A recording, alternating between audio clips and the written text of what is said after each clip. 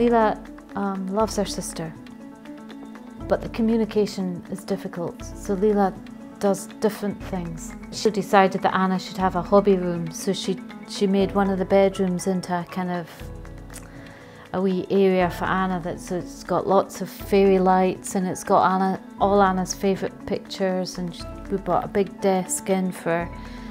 And that was Leela drove that forward, didn't she? Yeah.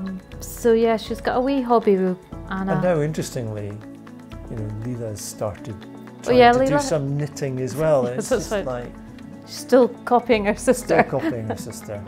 Yeah. With Huntington's, getting calories inside the individual is important. So Leela's taken on this personal crusade for baking things that should probably come with defibrillators. They're so full of fat and sugar and chocolate. But it's really good quality stuff for Anna to munch on as a pudding or as a snack. And I think she's doing a fantastic job. And she comes home with stuff specifically thinking about Anna.